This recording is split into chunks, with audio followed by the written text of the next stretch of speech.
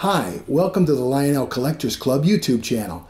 I'm Ed, and today I've got a great video for you. We had the opportunity to film Al and Cindy Matey's beautiful train collection. Let's take a look. Al and Cindy's train room is so massive it occupies a number of rooms in their home. Each room is themed, so for this video, let's start by exploring the post-war room. The room is 12 by 18, and Al has 6 tracks he can run trains on. One is elevated using a viaduct that his son created. Plasticville is Al's buildings of choice, with some other surprises tucked in. Let's take a quick tour. These folks in the trailer park are having a barbecue today.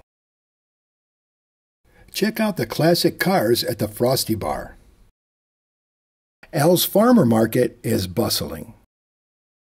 Frank's seems to be busy today as well. These folks are patiently waiting for the next train, and downtown is hopping. The gang car is moving workers to the Navy Yard as the train leaves with loads of rockets. Wonder what the conversation at this camp is about under the bridge. As daylight turns to night, the scenes change.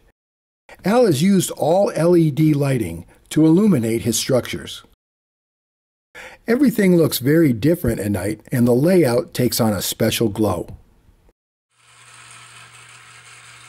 Like a lot of collectors, the first train I got from my father started it all.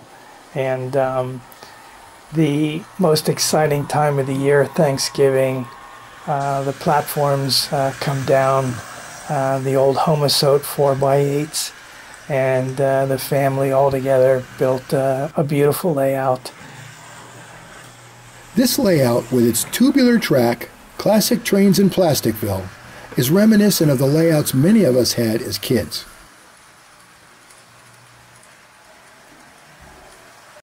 Moving into the big room, your eye moves to the outer walls.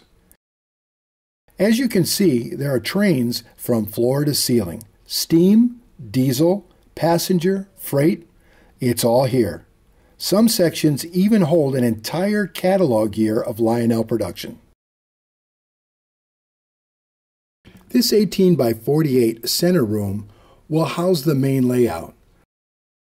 The big layout, currently the plan has 40 switches on the big layout that I'll be working on. Al is planning 2 passenger lines with sidings and 3 upper-level freight main lines with sidings. A friend of mine who was a neighbor when I went to college, he comes over and we have a special bench that we use to repair all of the post-war transformers and trains for fellow collectors in the areas, as well as the large collection that I have. His name's Harold Stein. Cindy is passionate about tin and standard gauge trains. They recently acquired a substantial standard gauge collection. Work has begun on building that display. However, they let us in for a sneak peek of what will be in store for us in the very near future. I have seen the Lionel number 55, 1935 airplane in books, but never in person and never actually running.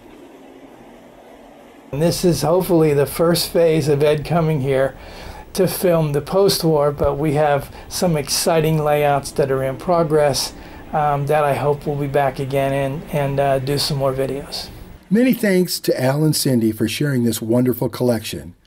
And good news, we're invited back as things progress. I hope you enjoyed that video, and if you did, please take a moment to like and subscribe. For the Lionel Collectors Club of America, thank you for watching.